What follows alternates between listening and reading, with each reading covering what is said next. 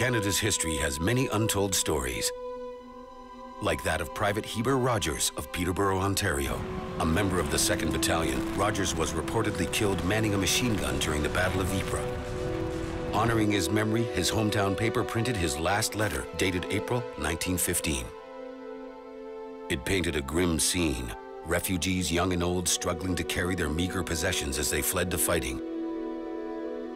But Rogers' story would not end there. In fact, he had been captured by the enemy after being hit 15 times in the face with shrapnel.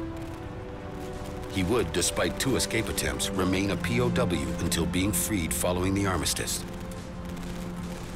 It was not the last time Private Rogers would face the Germans, as he enlisted and served again during World War II.